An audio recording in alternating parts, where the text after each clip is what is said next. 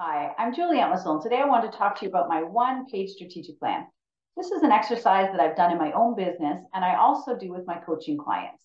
It is a plan that helps you to bring clarity to your intentions and purpose for your business. It helps you to set a direction and to create focus for the activities that you need to do every day to help drive your business in the direction you're wanting it to go. For me personally, it creates a sense of calm. I sit down every day and I know that as long as my activities today align with the objectives on my plan and those 5 to 6 activities that I need to complete to move those objectives forward, I know that I'm on track. The plan includes things like values, mission and vision, your big, hairy, audacious goal, any sort of revenue targets or metrics that you're applying to your business, SWOT analysis, even your elevator pitch. So on one page, you can have a map that will take you forward for this year and beyond.